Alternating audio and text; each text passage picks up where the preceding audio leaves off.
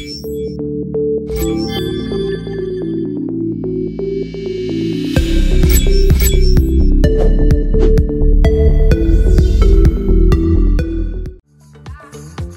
you to Viabtc.com for sponsoring today's video.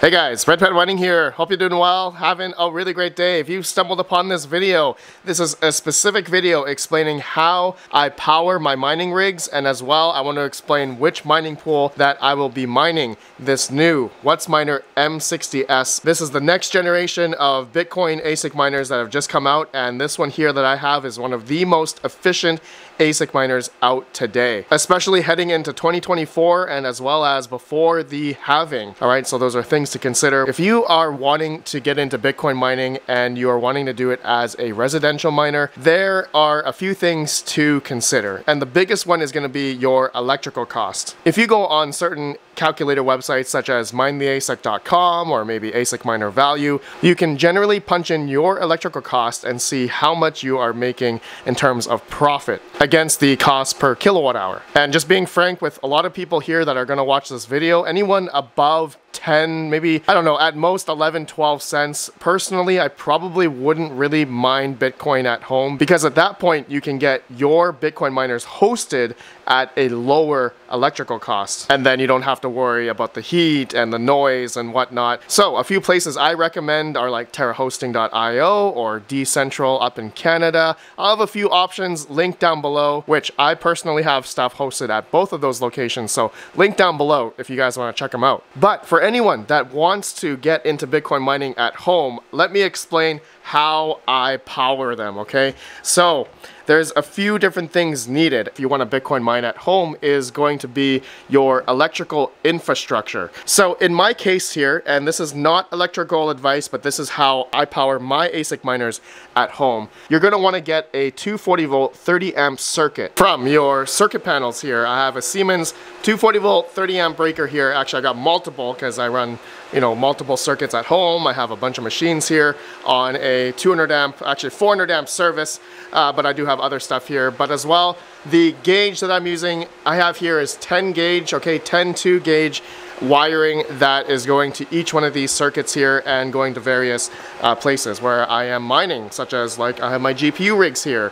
I have a 240 volt 30 amp for my network setup as well. And so some people may be asking, Red Panda, what about this type of plug? The NEMA 15 plug here, which is very popular in North America, okay? But the biggest issue with running ASIC miners on these is that, well, first, you can't because the power consumption for most of these big boy ASICs are gonna be over, you know, 3,000 watts.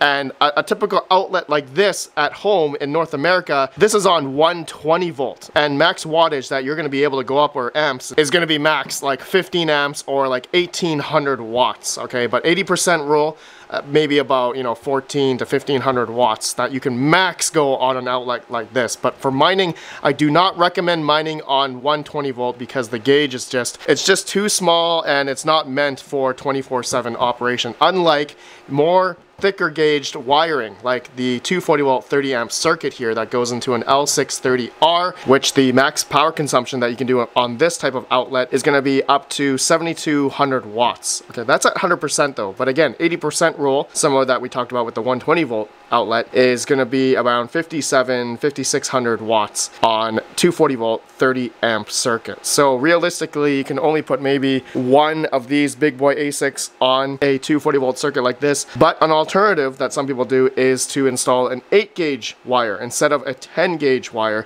so that you can, in theory, go much higher than the 80% rule on a 240 volt 30 amp, but that is not electrical advice. And then I have a 240 volt PDU, okay, which I bought these on Alibaba. Okay, I'll show on the screen here. There's a lot of people asking, Red Panda, where did you buy these?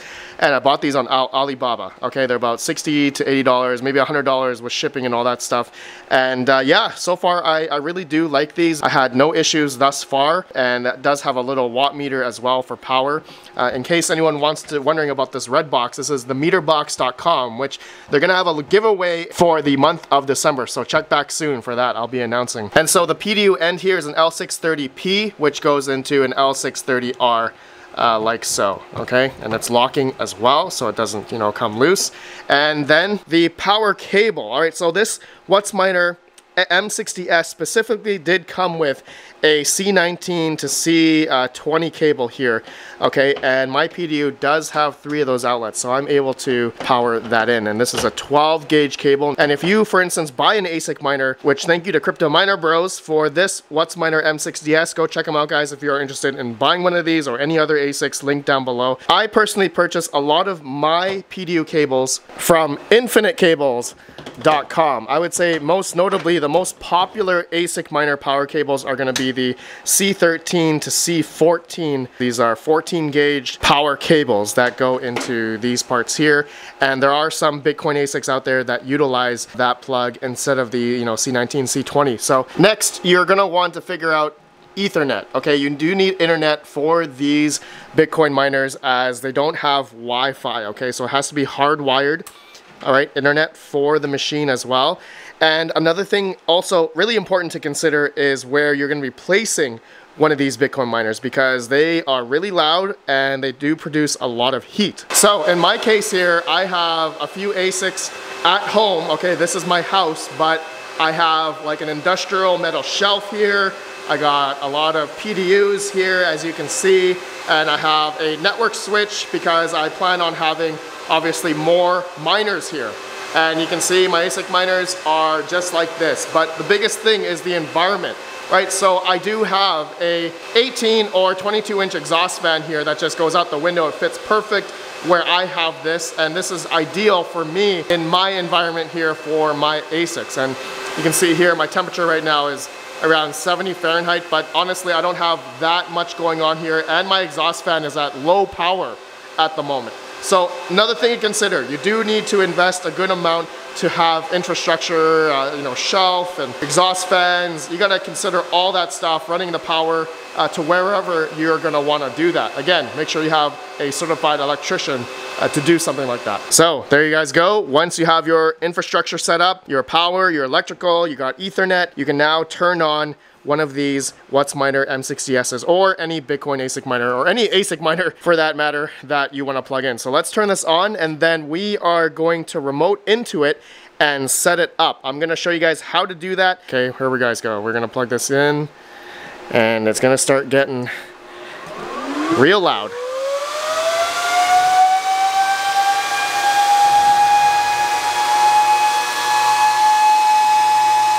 You guys can hear that.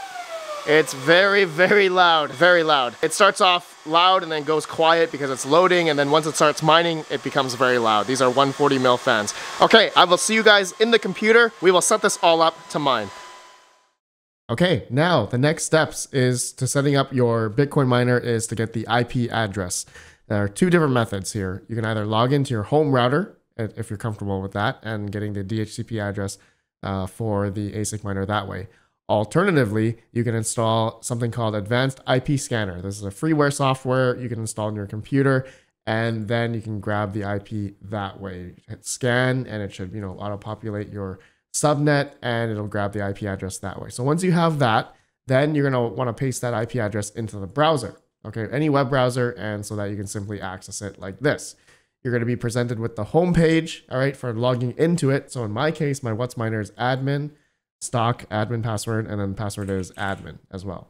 Okay, the Antminer, you know, ASIC miners are usually root and then root, and like Ice Rivers are going to be admin, and then password is 1 through 8, 1 2 3 4 5 6 7 8. But anyways, we're going to log in.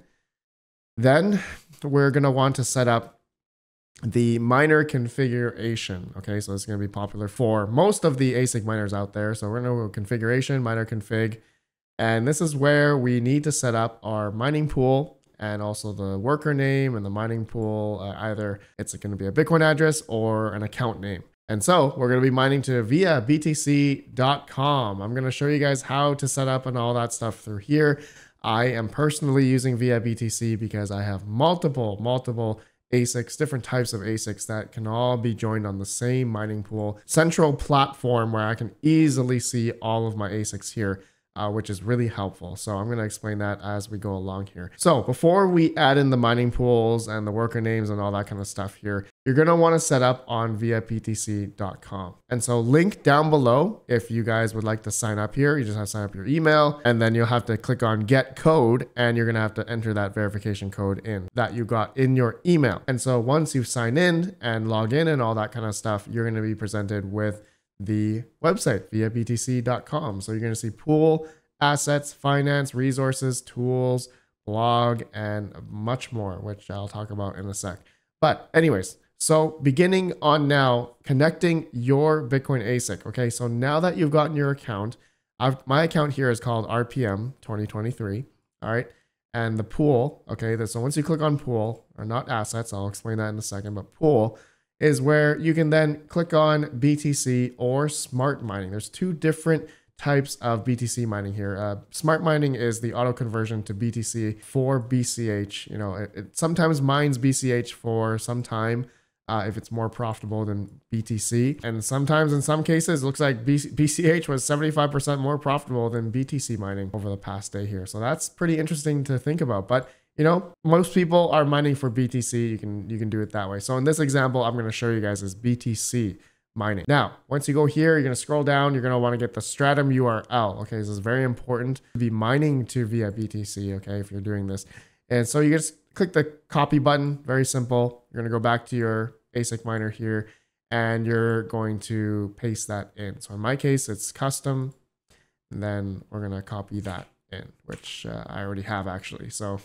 yeah, that's it. So save that there. Now you're going to want to add the account name and then period and then a worker name of your choice. So in my case, my account name that I made is called RPM 2023. And so whatever account you guys made is going to be the one that you're going to be putting into the account name under pool worker. Okay.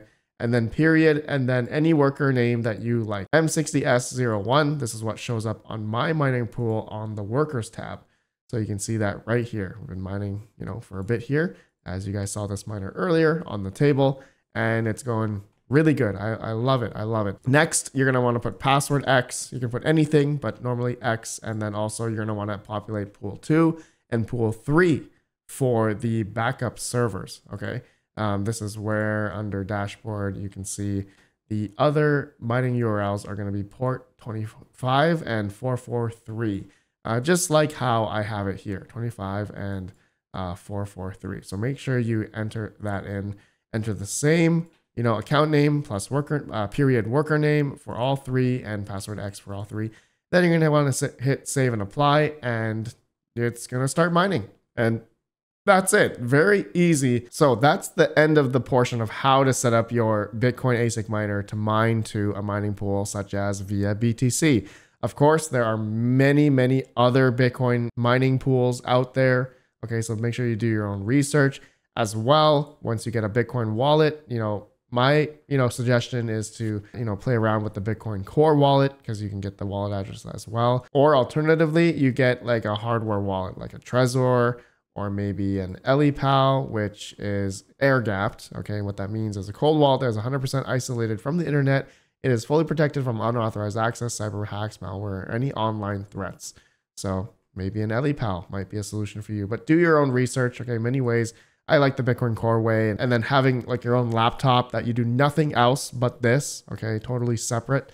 Anyways, going back to Viabtc, I wanted to showcase some examples here of the features on their website, which is quite amazing. That makes Viabtc.com like one of my favorites, not just because I'm sponsored by them in this video, but I am actually using them for all of my hosted ASIC miners. Like I have an L7, I got E9 Pros, I got K7s for CKB, I got Caspa miners, and of course I have BTC ASICs, right?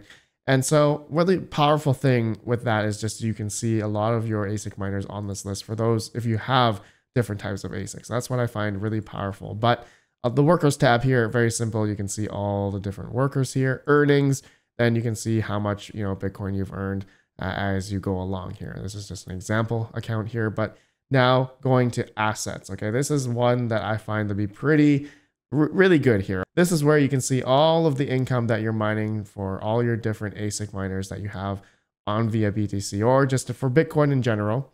But another strong thing I like, the biggest feature I like, is the convert. So if you click on that, you can see here, there's a way to convert your earnings into USDT. Or if you had LTC and you wanted to go to Bitcoin, you can do that as well on Viabtc.com.